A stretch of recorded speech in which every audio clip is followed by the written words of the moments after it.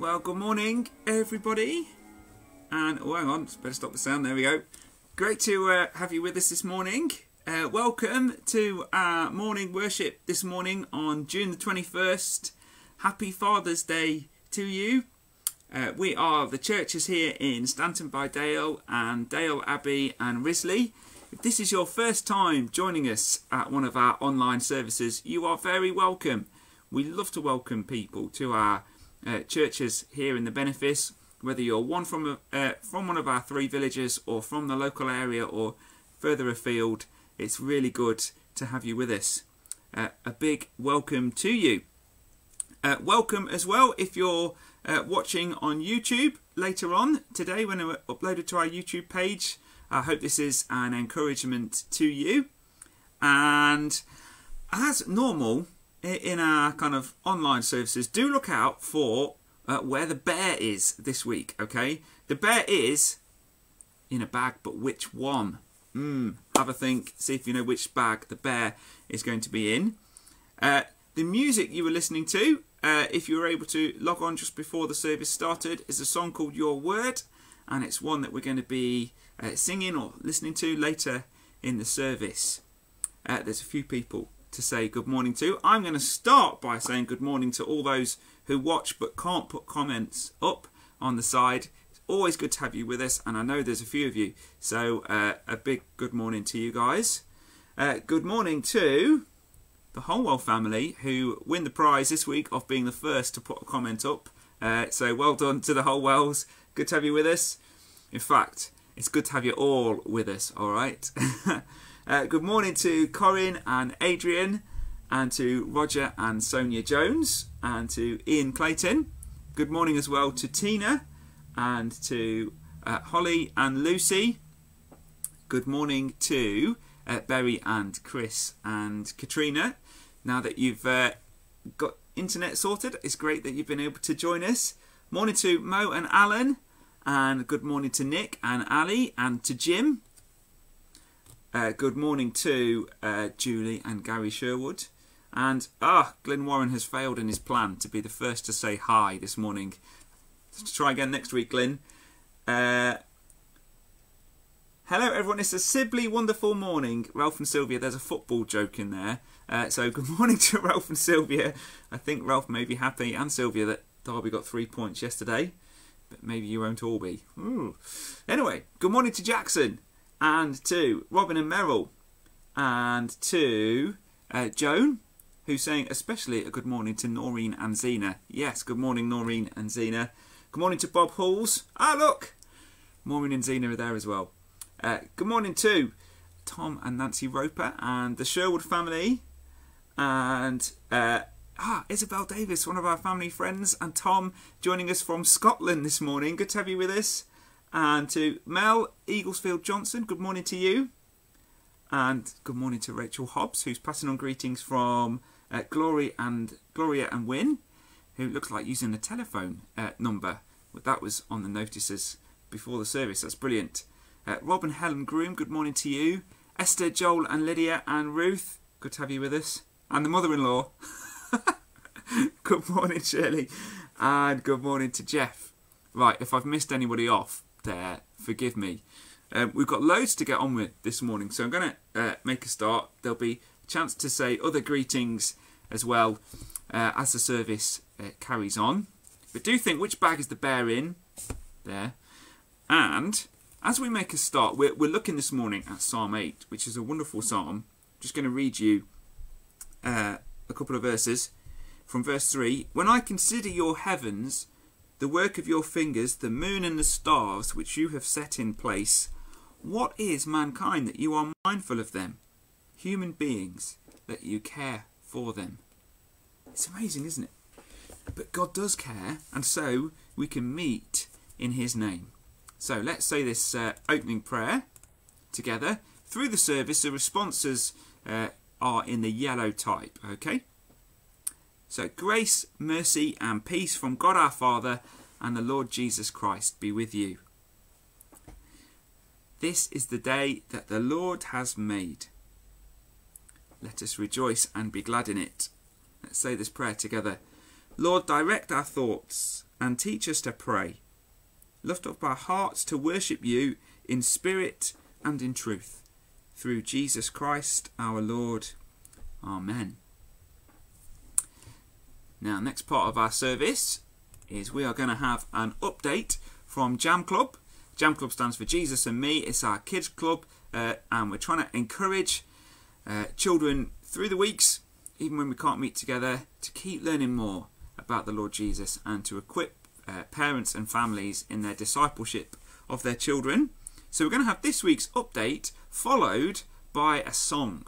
Okay, so here's Lydia Leaf with this week's Jam Club update.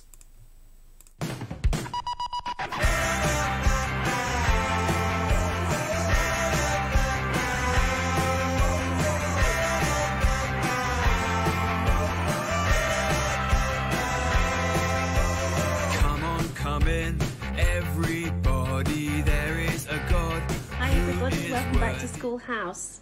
I hope you've had a really good week. I've had a good week, but my eyes aren't great today, so bear with me. If you can pray for my eyes, that would be really helpful. Now this week we're going to continue with our How We Need Jesus series, and this week it's about how we need Jesus to be our friend. So I'm going to do a reading, and it's from Matthew 9 to 13. And that can be found on page 1059. So it starts like this now. Jesus chooses Matthew and eats with sinners. So, Jesus saw a man named Matthew. He was sitting at the tax collector's booth. Tax collectors were not popular then, and they're not very popular now. "Follow me," Jesus told him. So Matthew just got up and followed him. But later, Jesus was having dinner at Matthew's house. Many tax collectors and sinners came. They ate with Jesus and his disciples.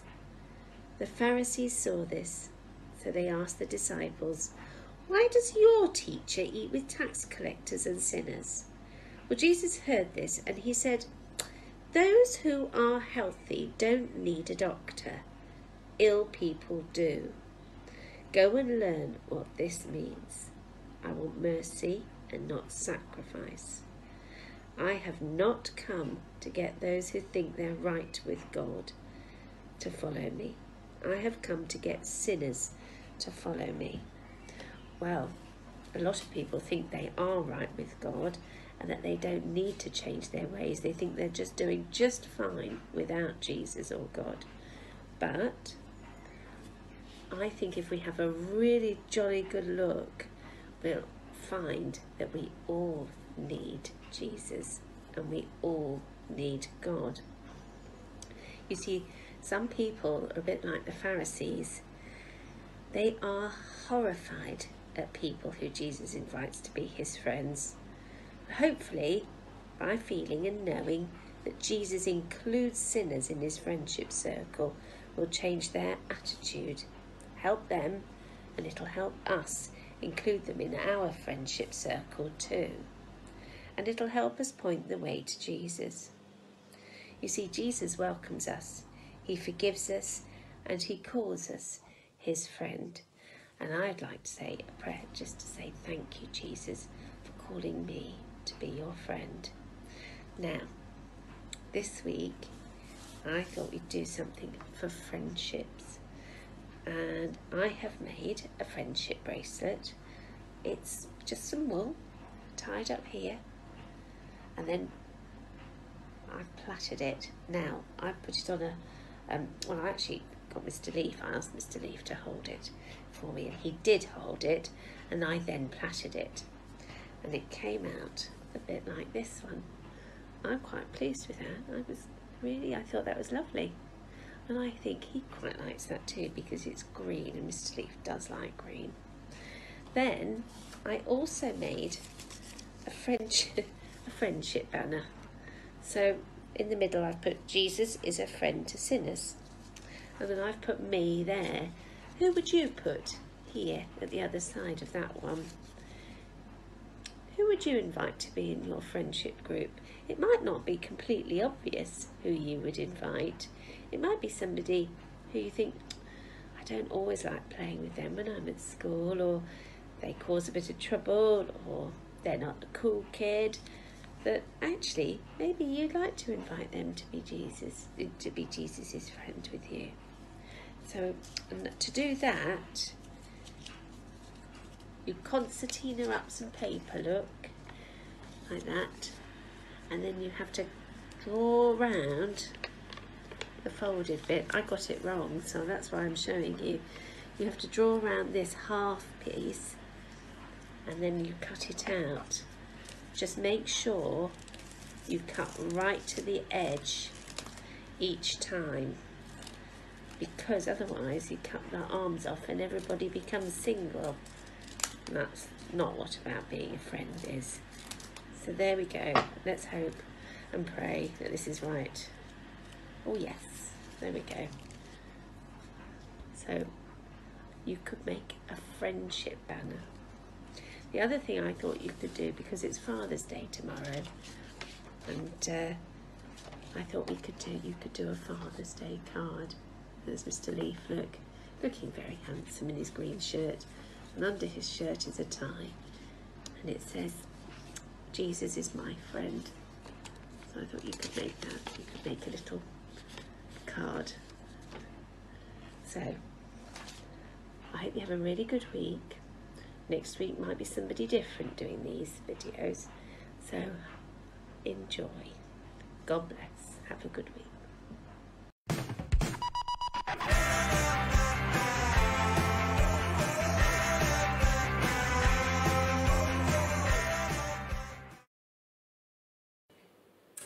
Hi! We're going to sing a song about our very good God who loves and cares for us. It's called Clap Your Hands. Now I'm sure you already know how to clap your hands, but just in case you don't, you take one hand and the other hand and you hit them together and they make a sound like this. Hang on. That's not right. Oh, there we go. Okay, how about you clap along with me?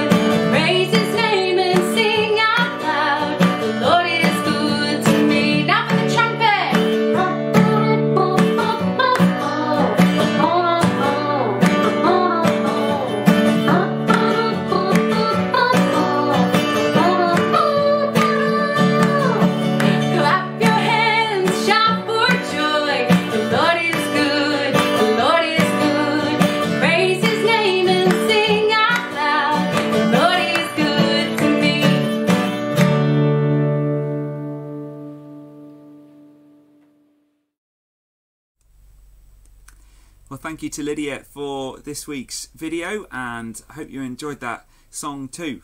We really want to keep praying for and equipping our families for following the Lord Jesus, and our young people too. Now, in that Bible reading from Matthew chapter 9 that the children are focusing on this week, we hear Jesus say this: it's not the healthy who need a doctor, but those who are ill. He's not come to heal the righteous, but the sick. We need Jesus as a friend, and the great thing is that Jesus is known as a friend of sinners. And so we come to this part in the service now where we can each, from our homes, wherever we are, confess our sin before our Heavenly Father, knowing that He is faithful and just and will forgive us if we confess our sins to Him. So again, the responses are in the yellow text. After each time I say, Father, forgive us, if you could say, save us and help us. Let's pray together. God our Father, we come to you in sorrow for our sins, for turning away from you and ignoring your will for our lives. Father, forgive us, save us and help us. For behaving just as we wish, without thinking of you. Father, forgive us, save us and help us. For failing you by what we do and think and say. Father, forgive us, save us and help us. For letting ourselves be drawn away from you by temptations in the world about us. Father, forgive us, save us and help us. For living as if we were ashamed to belong to your Son. Father, forgive us, save us and help us. May the Father of all mercies cleanse us from our sins and restore us in His image, to the praise and glory of His name, through Jesus Christ our Lord. Amen. Blessed is the Lord, for He has heard the voice of our prayer. Therefore shall our hearts dance for joy, and in our song we will praise our God. Amen. Ooh, just get the right slide. Here we go. It's brilliant, isn't it, that Jesus is known as a friend of sinners. It gives us all hope. We're all guilty of sin and we need His forgiveness. Now, did ask at the start of our service today, which bag is the bear in? Okay, let's take a look, see if we can work it out. Here we go. Now then, just get the bags down. Right. Which bag do you think? If you're watching this with other people at home, make a guess. Which bag do you think it's in? Okay, we're going to take a look in this big one. First of all, let's see. Turn it round. If you chose the brown one, there we go. If you chose the brown one, there's the bear. Brilliant. Look at that. Oh, the excitement. And if you chose the silver one, there's a bear in this one too. What is going on? Look. There's two bears. That's because, I don't know if you can tell the size difference. This one is the daddy bear.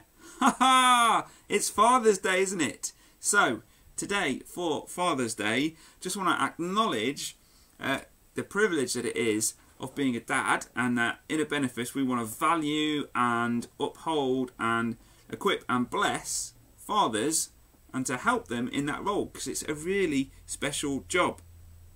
For some, Father's Day is a great day, but it's right to acknowledge too that for some Father's Day is a sad day, because perhaps your father isn't still alive.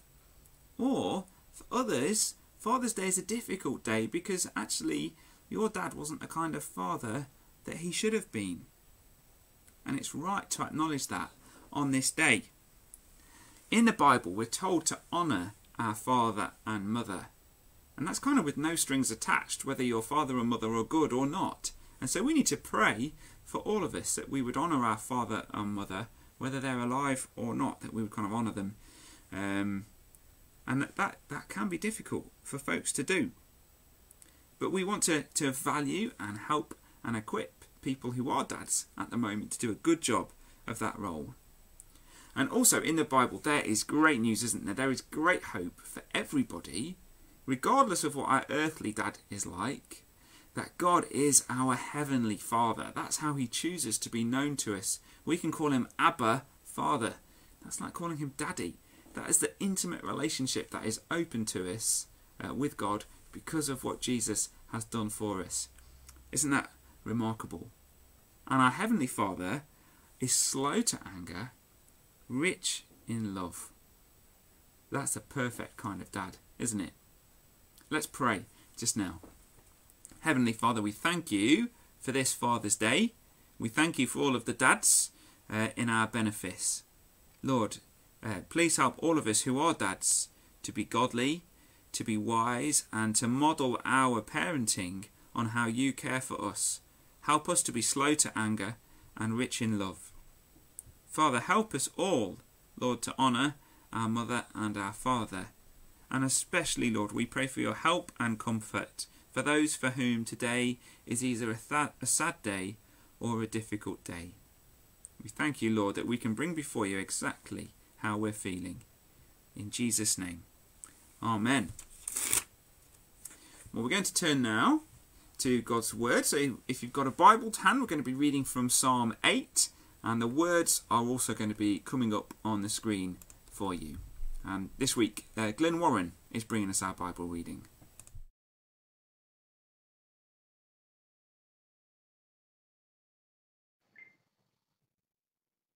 Today's Old Testament reading is Psalm 8, a psalm of David. Lord, O Lord, how majestic is your name in all the earth. You have set your glory in the heavens. Through the praise of children and infants, you have established a stronghold against your enemies to silence the foe and the avenger. When I consider your heavens, the work of your fingers, the moon and the stars which you have set in place, what is mankind that you are mindful of them, human beings that you care for them? You have made them a little lower than the angels and crowned them with glory and honor. You made them rulers over the works of your hands. You put everything under their feet, all flocks and herds, and the animals of the wild, the birds of the sky and the fish of the sea, all that swim the paths of the seas. Lord, O Lord, how majestic is your name in all the earth. This is the word of the Lord. Thanks be to God.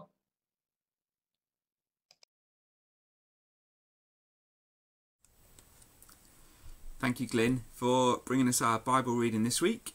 In a few moments, Robin is going to be teaching us from that passage, so if you've got a Bible, do keep it open. Before that, a few notices for you for this week. Moving forward, we're going to be doing our morning prayer services on a Wednesday at 10 o'clock. So this week, Wednesday morning, 10 o'clock will be our next morning prayer service. I will send out the service sheet for that via email. So if you're not on the email list, do get in touch. Also, it'd be great if you'd consider joining us after the service for our virtual coffee. There's only a small group, relatively small group of people doing that, but it's a really encouraging time together to catch up and see how everyone's doing and chat about the service. So do consider joining us after the service for our virtual coffee. I know that Ed would be happy to share the details with you on that.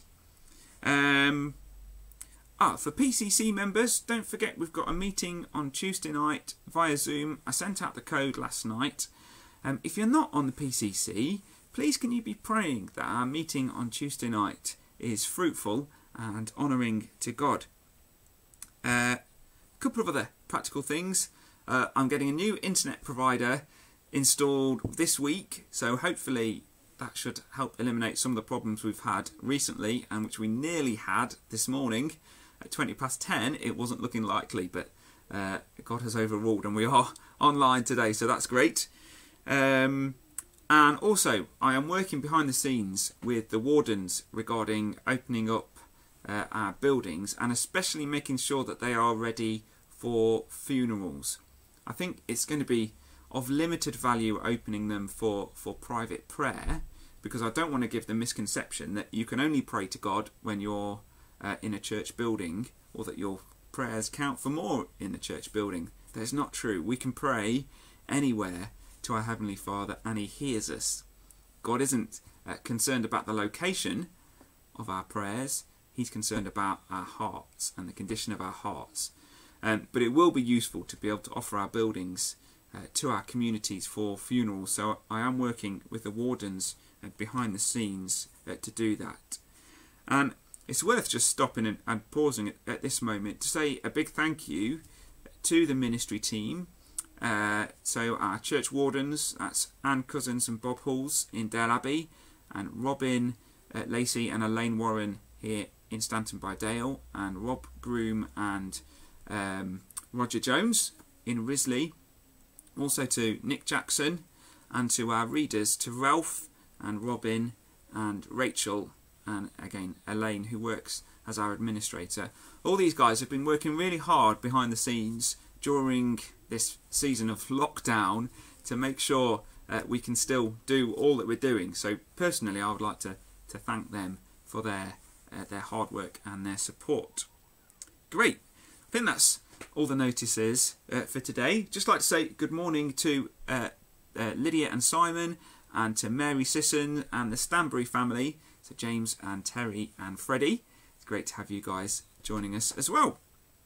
Okay, let's say the collect, or I'll lead us rather in the collect, as I haven't got the words on the screen for this. So I will lead us in the collect, and then Charlotte Holwell is going to continue and lead us in prayer. Lord, you have taught us that all our doings without love are worth nothing. Send your Holy Spirit and pour into our hearts that most excellent gift of love, the true bond of peace and of all virtues, without which whoever lives is counted dead before you. Grant this for your only Son, Jesus Christ's sake, who is alive and reigns with you in the unity of the Holy Spirit, one God, now and forever. Amen. Now then, here's Charlotte leading us in our prayers. Let us pray. From the Psalms. Give ear to my word, O Lord. Consider my sighing. Listen to my cry for help, my King and my God, for to you I pray. In the morning, O Lord, you hear my voice. In the morning I lay my requests before you and wait in expectation. Heavenly Father, when our minds can barely grapple with the scale of the coronavirus pandemic and the depths of anger and helplessness in countries worldwide after the unnecessary death of George Floyd, and our worries over the social and economic consequences of lockdown, we do indeed lift our heads to you, with much sighing and crying for help. Heavenly Father, consider us with mercy. Enable us to know and speak your truth and hope. Grant us inspiration and strength to serve our communities with practical help. Lord, in your mercy. Father God, we lift to you the places in the world where there are many fewer resources to fight the COVID-19 virus. We pray for rural communities, for poor urban districts and refugee camps that are often isolated physically and economically. Father, give strength, confidence and compassion to those who make decisions and serve in these difficult places. Where there are Christian charities working, we pray that you will bless them with the financial resources they need to make a difference, strength and support for their work, and the opportunity to speak of your love and care. Lord, in your mercy. Heavenly Father, the sight of the protests following George Floyd's death in America has raised many questions. We pray for all those in authority, that leaders of integrity, honesty and impartiality will rise up, and that those with power will use it with generosity, that those with influence will use it with discretion, that we would be mindful of each other, careful to not be hypocritical. May the review ordered by the Prime Minister have real insight into the fears and reality of others' lives, and may any action be delivered by consensus. Father, search our hearts and minds. Lead us to understand our faults. Help us to be humble. And to remember the words of Scripture. So in everything you do, do to others what you would have done to you. Lord, in your mercy. And finally, the prayer of St. Francis. Lord, make me an instrument of thy peace. Where there is hatred, let me sow love. Where there is injury, pardon. Where there is doubt, faith. Where there is despair, hope. Where there is darkness, light. And where there is sadness, joy. O Divine Master, grant that I may not so much seek to be consoled as to console, to be understood as to understand, to be loved as to love. For it is in giving that we receive, it is in pardoning that we are pardoned, and it is in dying that we are born to eternal life. Amen. Thank you, Charlotte, for leading us in prayer this week. Let's join together now by saying the words of the Lord's Prayer. Again, the words are on the screen. Our Father in heaven, hallowed be your name. Your kingdom come, your will be done, on earth as in heaven. Give us today our daily bread. Forgive us our sins, as we forgive those who sin against us. Lead us not into temptation, but deliver us from evil. For the kingdom, the power and the glory are yours, now and forever. Amen. And let's join now with countless generations of Christian believers, both through history and around the world, even today, and let's affirm our faith in God. There you go, the words are on the screen. We say together, I believe in God, the Father, the Almighty, creator of heaven and earth. I believe in Jesus Christ, his only Son, our Lord, who was conceived by the Holy Spirit, born of the Virgin Mary, suffered under Pontius Pilate, was crucified, died and was buried. He descended to the dead. On the third day he rose again. He ascended into heaven. He is seated at the right hand of the Father, and he will come again to judge the living and the dead. I believe in the Holy Spirit, the Holy Catholic Church, the communion of saints, the forgiveness of sins, the resurrection of the body, and the life everlasting. Amen. Amen. Now, in recent weeks, we have had some interviews from different members of the church family regarding their experience of life in lockdown. And this week, we are going to be hearing from Joan Stapleton. So here's an interview that I conducted with Joan just a couple of days ago. And a big thank you to Joan for being willing to be interviewed. Great. So it's my privilege today to have Joan Stapleton with us. And Joan, we've got a few questions for you this morning.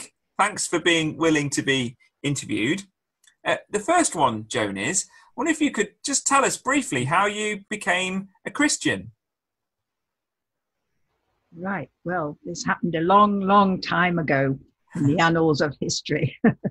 I was a time in my life when I was very conscious of being very sinful. Not that I knew the word sin as such, but I'd been brought up more or less to go to Sunday school and things like that. But I was more or less going to church. But then at the same time, I was very conscious that it didn't seem to be real to me.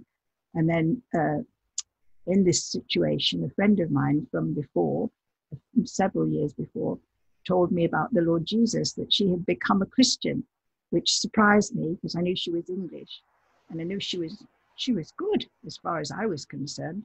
And so she was talking to me and telling me about the Lord Jesus, and then simply said to me, you need to ask the Lord Jesus to be your Savior. And so about a few days later, when I went to her for a meeting to hear her speak, that's exactly what I did, and asked the Lord Jesus to be my Savior. Because I'd been trying that whole week beforehand to live like a Christian, and it didn't work. So I told her this, and so she said, well, that's because you're trying to do it without the Lord Jesus living in your heart, taking away your sin and making you God's child. So that's what I did that night. I became a Christian with her. Wow. You want to hear any more? Well, that's... I was told to be brief. I'd love to hear more. It's fantastic. Now, that's obviously had a massive impact on your life because you're still following the Lord Jesus all these years later. Just tell us briefly, Joan, I'm sneaking this question in. You haven't always lived in the UK, have you? Where have you lived since? Well, in 1968, I went to Hong Kong to be a missionary there with an organization called Child Evangelism Fellowship, which means that they work in, nowadays, many more countries than they did then, but they work amongst children, telling them about the Lord Jesus and encouraging them to trust the Lord Jesus, their Savior, and then to learn to live for Him as a Christian, a born-again Christian, somebody who knows Jesus day by day, moment by moment. Mm-hmm. And so that's what I did in 1968.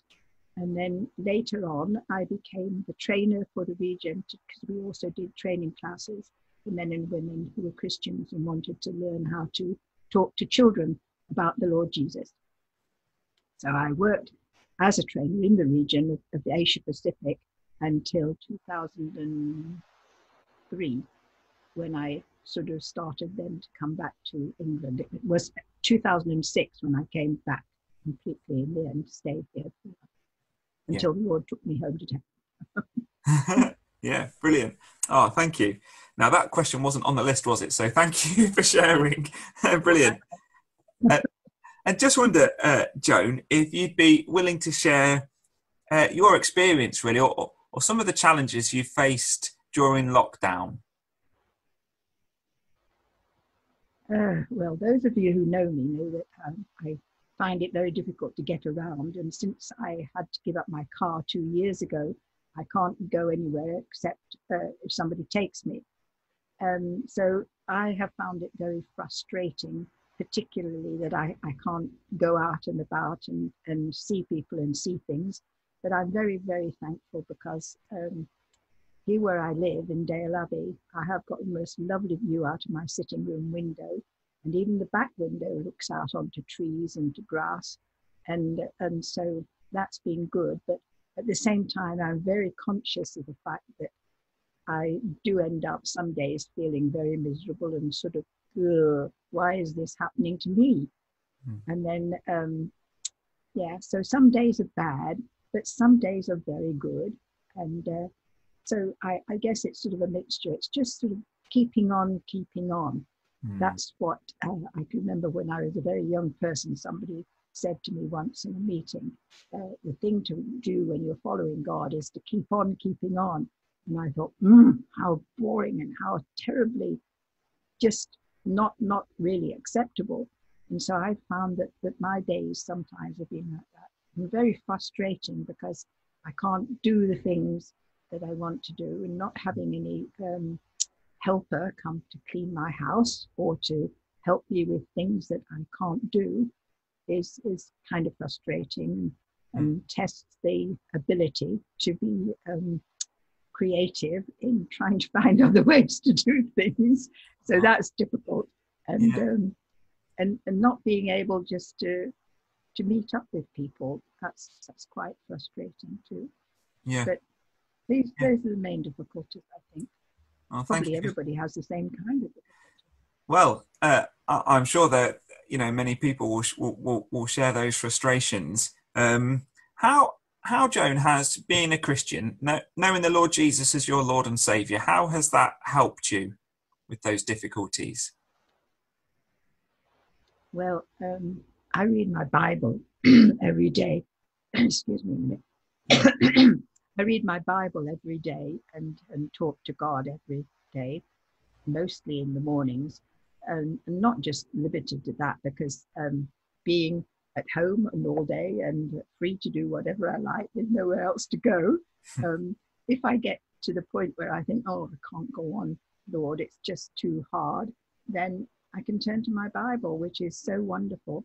And because I've memorized so many scriptures over the years, it's just so wonderful, because in the midst of times when I feel most frustrated, I can have a little laugh and say to myself, come on, Joan, pull your socks up, gird up your loins, as it says in the Bible, and keep going.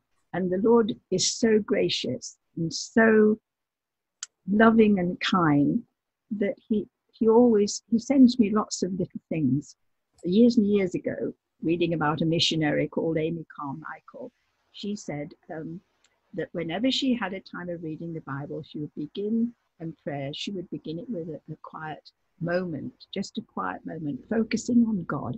And so this is something that really helps me just during the day and just thinking, okay, well, what does God say about it? And then also in the middle of laughing about things, when I get into a little muddle, like dropping so many cups this last 3 weeks that I've only got 2 left out of the 6 that I bought originally. Oh, but that's all right, I've got others around. But the thing is, in the middle of that, then God gives words from the scriptures that I have learned, and they pop into my head, and it sort of turns the situation around. So that's what's so important about being a Christian. God is right there with you every minute of every day, and he sees the bad things, but God is still the same. He doesn't change. And so that's the thing that helps as a Christian, I think. Oh, brilliant, Joan. That's so helpful. And that's it's so lovely how that ties in with what we've been learning from the Psalms over recent weeks of, in a way, kind of preaching to yourself, reminding yourself in the midst of trouble and toil and hardship and difficult times, reminding ourselves what we know about God. That's great personal testimony. Thank you. And Joan, how can we pray for you? Well, to remember those times, Yeah. just to sort of say, just remind Joan when she forgets, Lord. Just remind her that about all the wonderful things that God has done. That's the thing.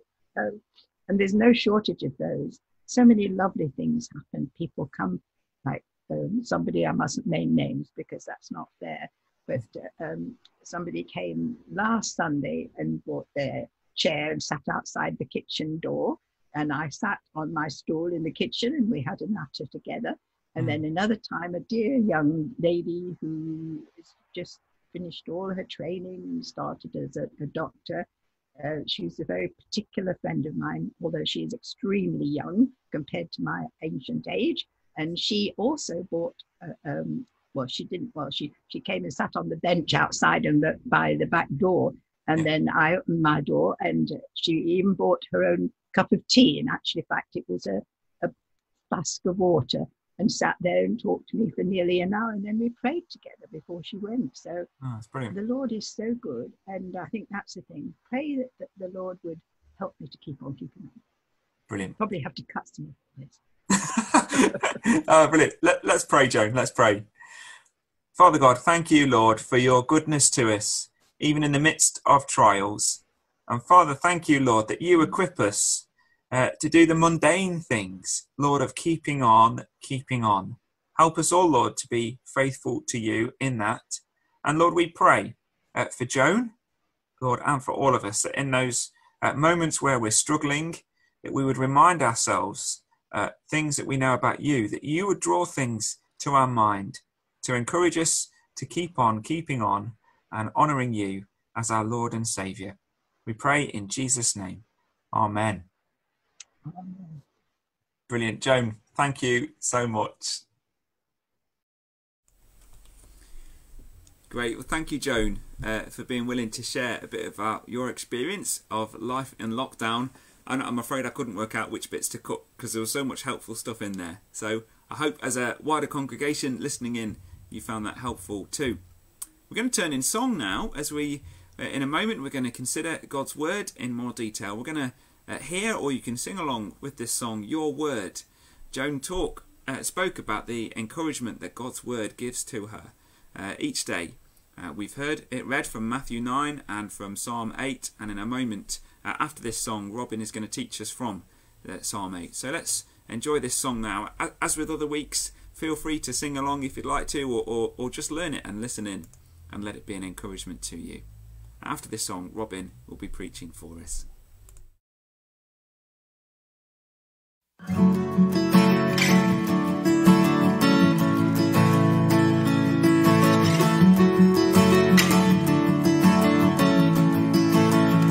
Your word is is good, it's ever faithful, worth more than gold, the heart's delight. Your word gives life to all who hear and obey. Your word endures forever. Your word is true, it never changes. It formed the earth, sustains it still. Your word defends, providing refuge and strength. Your word endures forever. Your word is a lamp unto my feet. Your word is a light unto my path. For your word is my hope, it's my joy and my song. Your word endures forever. Your word transforms, it lifts the humble, rebukes the proud, protects the poor. Your word discerns the mind and spirit of all. Your word endures forever. Your word endures forever. Your word is a lamp unto my feet. Your word is a light unto my path. For your word is my hope, it's my joy and my song. Your word endures forever. Your word is more than just letters on pages. It's life and it's love and it's freedom for us. Your word is more than just wisdom of ages. Its treasures are endless, it's always enough. Your word is more than just stories of old. It's the truth and the way and the story of love. Your word is more than just breath into us. It's your Son as a man come to dwell here with us. Your word is a lamp unto my feet. Your word is a light unto my path. Your word is a lamp unto my feet. Your word is a light unto my path. For your word is my hope, it's my joy and my song. Your word endures forever.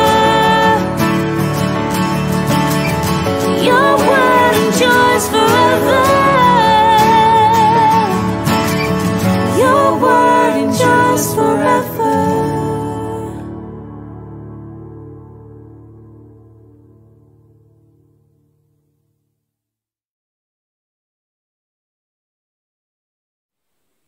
Good morning. And for those who do not know me, my name is Robin, and I'm a licensed reader in the benefice here. Now today we're going to continue working through our sermon series on the Psalms. And this morning it's my privilege, and yes, it is a privilege, to share this wonderful, inspiring psalm with you. It's a psalm of praise. And I'm speaking, of course, of Psalm 8. However, before getting to the business in hand, let's have a little food for thought. We are just about to enter into what I think is the 14th week of the lockdown. And it has to be acknowledged that times have not been very easy. Many people have found this period of their lives to be very, very difficult. All of our normal routines have been turned upside down. many of us unable to work. The more vulnerable, unable to go outside. Children not able to go to school. We've been unable to meet our friends and our loved ones. The list of restrictions is endless. And the reason for all of this? Well, as we are all only too well aware, COVID-19 is the threat that we're living under. A time of extreme danger for all of us. And in many ways a time when we turn in on ourselves. A time for bunkering down, as it were. And the question that we all have, well, when? When will it all come to an end? With this in mind, can I suggest that perhaps the best attitude or the best antidote to our negative thinking and our self-centered attitudes is to lift our focus from ourselves and instead to turn to our Creator God. He, God, is our hope in times of doubt and trial. He is our future, not the threat of COVID-19 with all of its implications. And what better reminder do we have of that than in the words of this psalm, Psalm 8. A psalm in which David, despite all that's gone wrong in his life, turns to praise his and also our majestic God. But before turning to David and his insights revealed in this psalm, we'll have a word of prayer. And I pray, come Holy Spirit, open up our hearts and set us on fire for God through your word today. Enable and empower us to be the witnesses and the servants that we're called to be, that God may be glorified in our lives. Amen.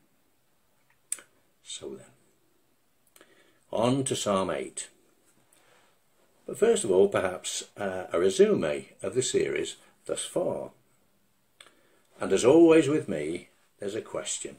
It's a question that I've asked on more than one occasion previously.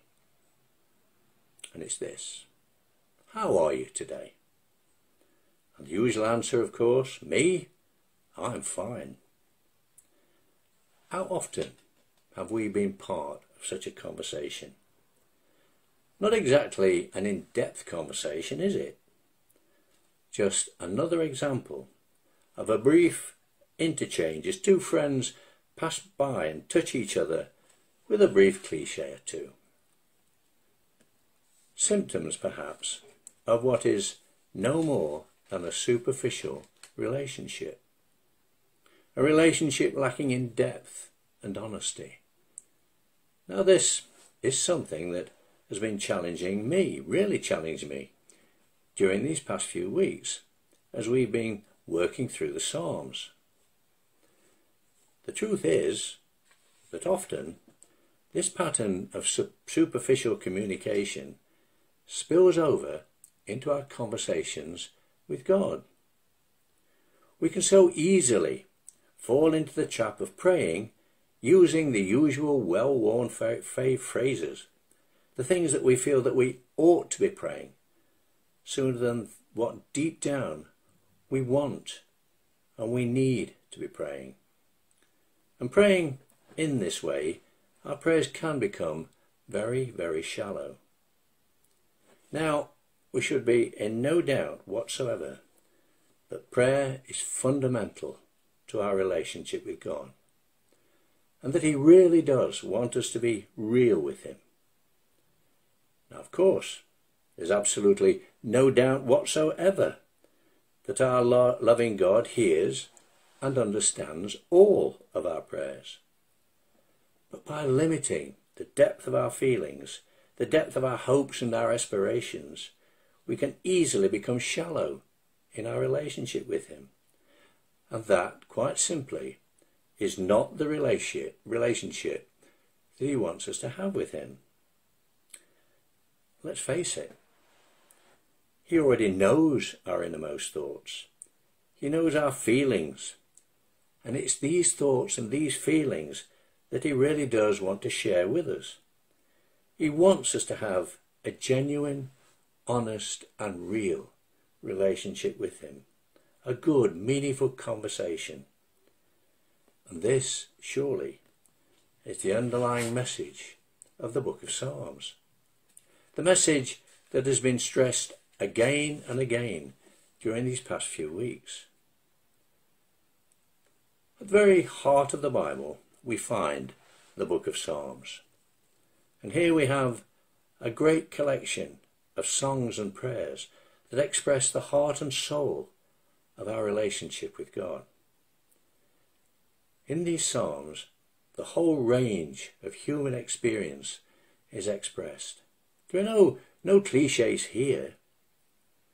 What we do have in the Psalms is David and the other writers honestly pouring out their true feelings, reflecting a dynamic, a powerful and a life-changing friendship with God.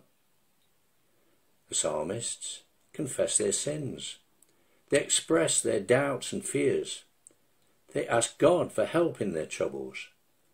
And then, recognizing that God is their source of help, they turn to him in praise, in thanksgiving and in worship.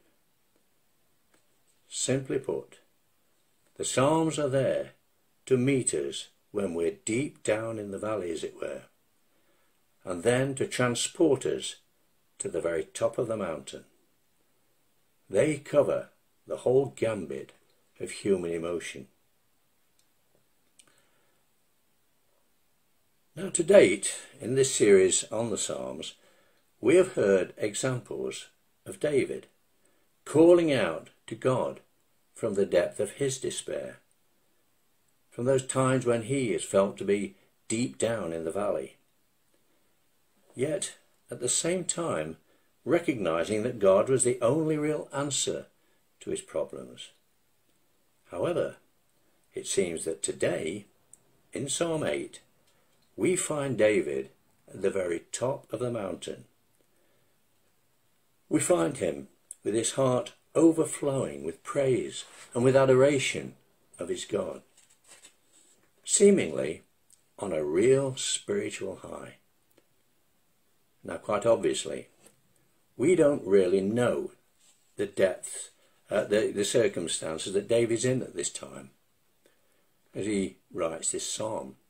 Maybe, just maybe, God has just saved him from one of the many difficulties and dangers that seem to beset David at every turn, many of whom, it does have to be said, are as a result of his own sin, his own rebellion against God. By way of an aside, perhaps, something here for us all to ponder on. However, whatever his circumstances, David, at this moment in his life, is in no doubt whatsoever of the majesty of his God. His words of praise and recognition spill out one after the other.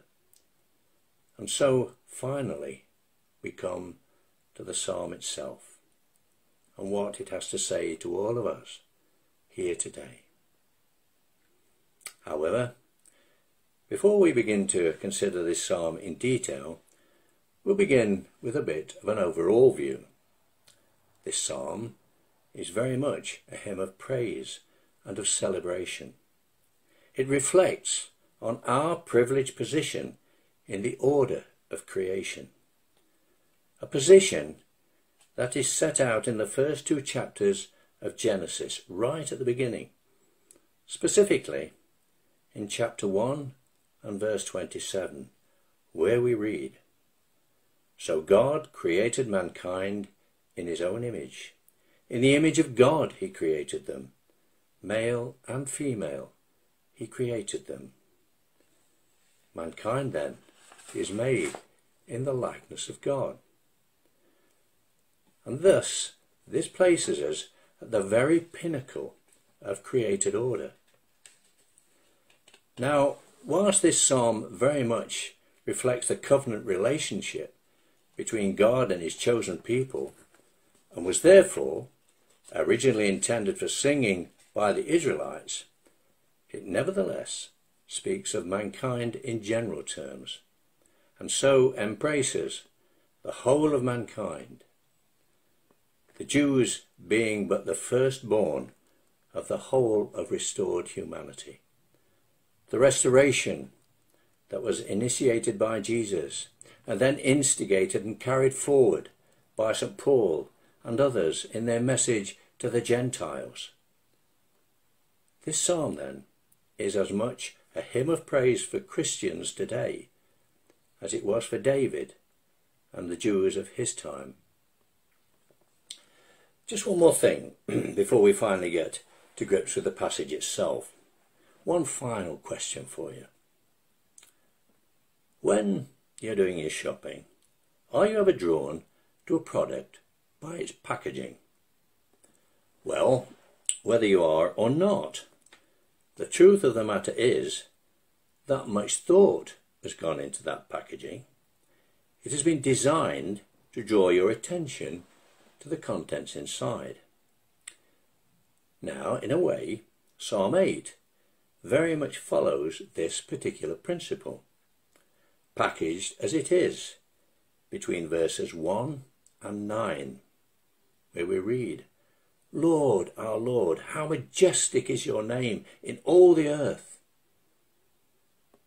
Now, by packaging this psalm within these two identical verses, David is emphasizing the majesty of God. Of course, David here is talking in the first person. It's personal. But as the heading of the psalm implies, it is meant to be used in public worship, and therefore the assumption is that we too will be inspired by the majesty of God through this psalm. Let's move on. In verse 2, David proclaims, "Through the praise of children and infants, you have established a stronghold against our enemies to silence the foe and the avenger." Our children are so often an example to we adults. Seemingly, they are able to trust and to praise God without reservation. The sad truth is, very often as we get older, inhibitions often set in, and we come to find praising God with complete abandon something much more difficult to do. So, with that in mind, we really do need to be asking God to give us that childlike faith, a faith without inhibition, the faith that will allow us to have that closer walk with Him, to be real, to be more honest with Him. But what is it that's inspiring David to such a level of praise? The praise expounded in verses 3 to 5 as he proclaims, "When I consider the heavens, the work of your fingers, the moon and the stars which you have set in place, what is mankind that you're mindful of them? Human beings that you care for them. You have made them a little lower than the angels and crowned them with glory and honour." Now, personally, I don't think it's possible for the created being to fully understand the mind and the being of the Creator, and thus fully His majesty. However, in these 3 verses, David does his best. And bear in mind that at the time of this psalm, Jesus had not yet come, and therefore David does not have the benefit of hindsight that we are blessed with. He begins there in verse 3.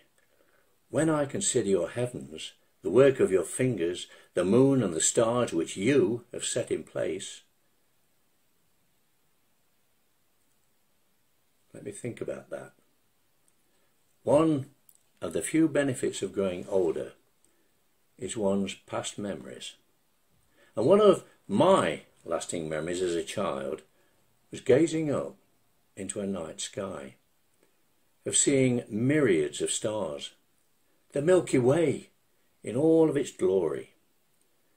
All this, of course, before the scourge of light pollution made this impossible. So then, when David looked up into a clear night sky, in all probability, he would have seen something in the region of 2,000 to 3,000 stars. Now, if he'd had a powerful pair of binoculars, that figure would have increased to something like 100,000 stars. But what if David had known, as Philip Yancey has put in his book of prayer, that if the Milky Way galaxy was represented as being the size of the entire continent of North America, then our own solar system would fit into a single coffee cup. And then bear in mind that the Milky Way itself is just one of perhaps 100 billion galaxies. Surely David would have been even more staggered at the immensity of God's creation than he obviously was. It quite literally blows my mind. I'm sure it did David's too. This is the God whom we serve. This is the God who cares for each and every one of us. The God who did all of this. David continues, "What is mankind, that you are mindful of them, human beings that you care for them?"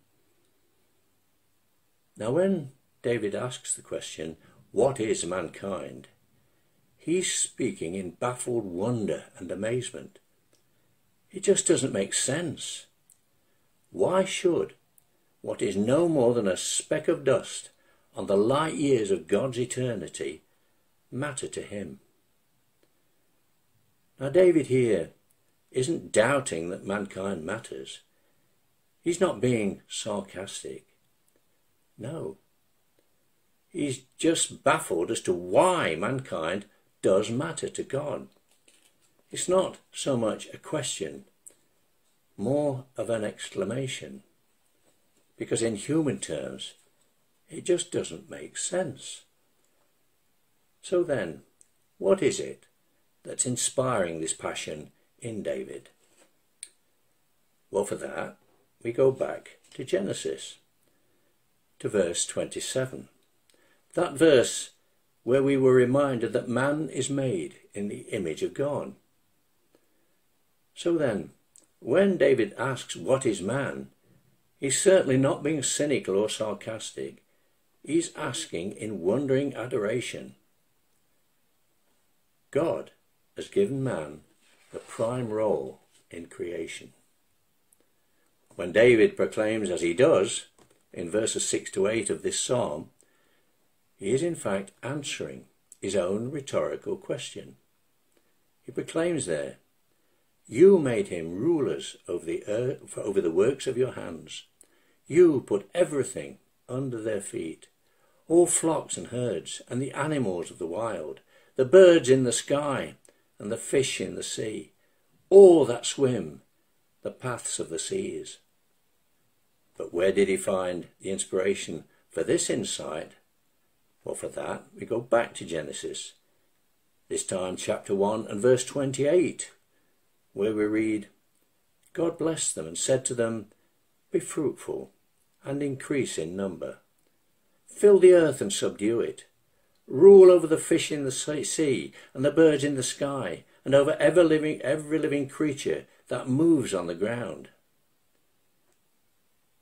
Is it any wonder then that David, in the knowledge that this awesome God has such a love for him, sinner as he certainly was, that he now proclaims in wonder, "Lord, our Lord, how majestic is your name in all the earth." Can we, in the light of this, do any less? A final prayer. And what more fitting prayer could we make this morning than to echo David's words of this psalm. Lord, our Lord, how majestic is your name in all the earth. Amen. Well, Robin, thank you for teaching us from that passage this morning. O Lord, our Lord, how majestic is your name in all the earth. What a great thing to dwell on and to remember this week. That'd be a good verse to learn, wouldn't it? And remember, Joan shared earlier in her testimony how helpful it is to learn verses. Well, it's been great having you join with us this morning, whether that's online here with Facebook or listening later on YouTube. Thank you for doing that. Please do continue to uphold and pray for each other, picking up the phone and contacting each other in the benefice. It's great to hear lots of stories of that. Do join us again on Wednesday, if you can, for our morning prayer service at 10 o'clock. And God willing, we'll be back again at 10:30 next Sunday. Just like to say thank you to Lydia and Glyn and Charlotte and Joan and Robin and to Emu Music for the 2 songs we've used this week for their part that they've all played in this morning's service. Let's draw our time formally together now with a prayer. Dear Heavenly Father, thank you that your name is the most majestic name in all of the earth. Lord, forgive us when we forget that. And thank you, Lord, for the amazing truth that we do matter to you, that you are mindful of us. Lord, keep us mindful of those things this week. And may the blessing of God Almighty, the Father, the Son and the Holy Spirit be amongst us and remain with us always. We'll see you again soon. Thank you.